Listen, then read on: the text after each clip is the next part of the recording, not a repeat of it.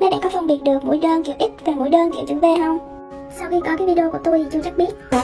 Phải làm thử mới biết, nhưng mà cứ coi đi nha. Ở vùng bên màu trắng là tôi dùng kiểu chữ V, còn ở màu xanh là tôi dùng kiểu chữ X. Theo đánh giá cá nhân á, thì tôi thấy cái kiểu móc chữ X thì nó sẽ dày dặn hơn, nó kín hơn. Còn kiểu móc chữ V thì nó sẽ bị thưa. Có thể nhìn vào cái mẫu của mình móc thử thì các bạn chưa phân biệt được. Tuy nhiên khi mà móc xong hoàn thành một sản phẩm thì các bạn sẽ thấy sự khác biệt cách rõ ràng nhất. Đây là cách mình móc mũi chữ V. Hai kiểu này chỉ khác nhau ở cách mà các bạn lấy len. Ở một kiểu chữ V thì mình sẽ lấy len từ dưới lên.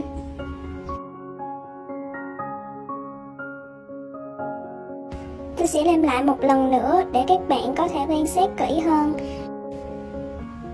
Các bạn có thể dễ dàng quan sát được là cái mũi của mình nó sẽ chia ra thành hai hướng và hình chữ V luôn.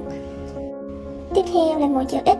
Mình đã móc trên cùng một sản phẩm luôn để cho nó dễ nhìn.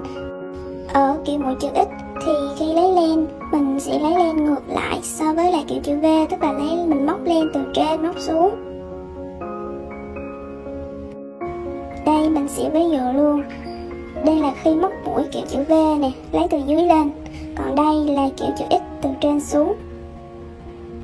Tùy vào sản phẩm mà mình sẽ móc kiểu chữ X hay kiểu chữ V. Thông thường thì mình sẽ dùng kiểu chữ X để móc các sản phẩm thú amigurumi. Còn kiểu chữ V thì mình sẽ dùng để móc áo hoặc là móc mũ. Phải móc thử thì mới thấy được cái điểm khác nhau. Còn không thấy nữa thì thôi. Bye bye ạ. Nhưng mà nhớ lại tim với follow nghe.